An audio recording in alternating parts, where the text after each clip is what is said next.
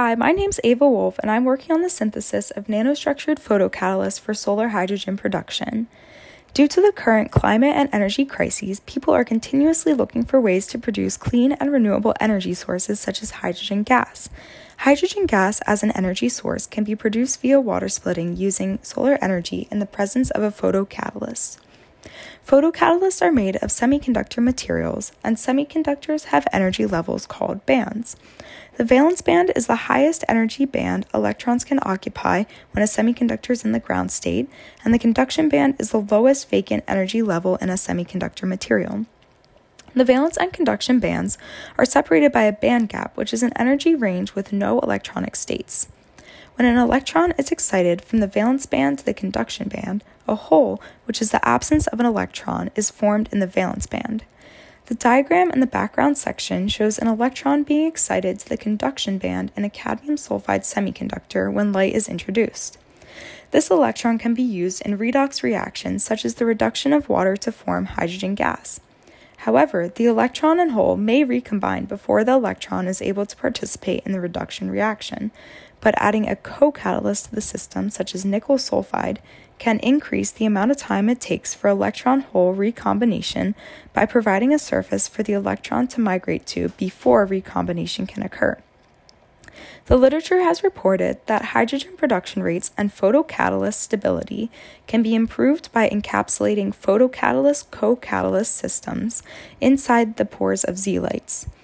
Zeolites are aluminosilicate microporous crystalline supports, and the microporous structure of zeolite Y, the zeolite used in this project, is shown in an image in the background section.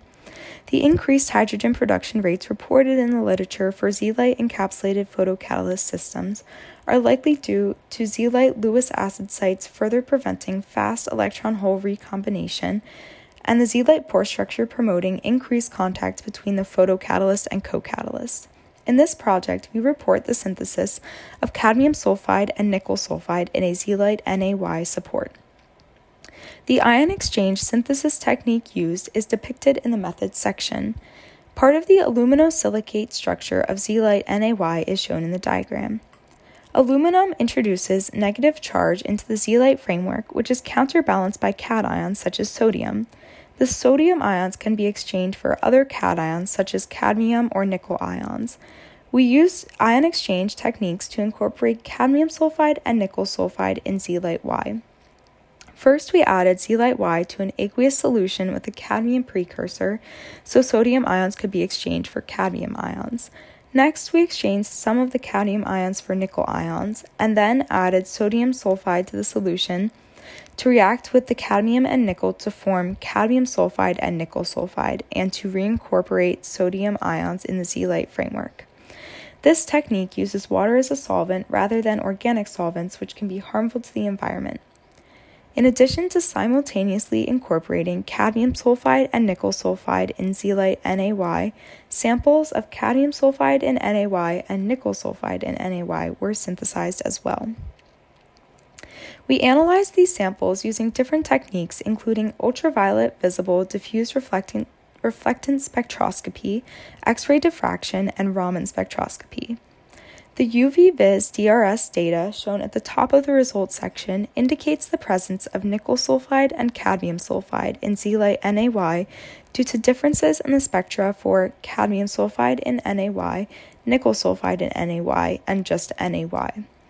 The UV-Vis DRS data also gives information about the band gaps of the cadmium sulfide and nickel sulfide particles formed. The band gap of cadmium sulfide was calculated to be 2.29 electron volts, and the band gap of nickel sulfide was calculated to be 3.48 electron volts. This band gap data confirms that the cadmium sulfide particles will absorb visible light, and the nickel sulfide particles will not absorb visible light and will only act as a surface for excited electrons in the cadmium sulfide to migrate to. XRD data is shown in the middle of the results section. Similar XRD peaks among the 4 samples indicate that the zeolite structure was retained after the incorporation of cadmium sulfide and nickel sulfide. The sample with cadmium sulfide and nickel sulfide in NaY shows both a peak for the 102 plane of cadmium sulfide and a peak for the 201 plane of nickel sulfide, which indicates that nickel sulfide and cadmium sulfide were successfully incorporated in zeolite NaY simultaneously. The small XRD peaks for cadmium sulfide and nickel sulfide suggest that nanoparticles were formed, although further analysis such as transmission electron microscopy will be necessary to prove or disprove this. The Raman spectroscopy data shown at the bottom of the results section shows a cadmium sulfide peak at 300 centimeters inverse for the cadmium sulfide in NaY sample, and a nickel sulfide peak at 283 centimeters inverse for the nickel sulfide in NaY sample. The sample with both cadmium sulfide and nickel sulfide in NaY has a peak at 293 centimeters inverse, which is in between the cadmium sulfide peak and the nickel sulfide peak. This further indicates the successful simultaneous incorporation of cadmium sulfide and nickel sulfide in zeolite NaY. One future direction we'll explore is using X-ray photoelectron spectroscopy to determine the valence band energy for the cadmium sulfide and nickel sulfide particles formed to better understand the band gap structure of these materials. We will also use transmission electron microscopy to learn about particle size and to determine if the cadmium sulfide and nickel sulfide are actually encapsulated or if they are also present on the zeolite surface.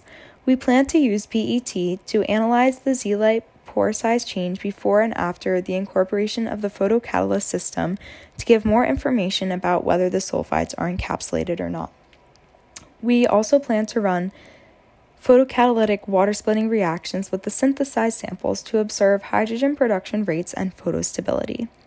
I would like to acknowledge the David and Lorraine Freed Undergraduate Research Symposium, and I would like to thank Professor McIntosh, Boyeon Kim, and other current and former members of the McIntosh Lab.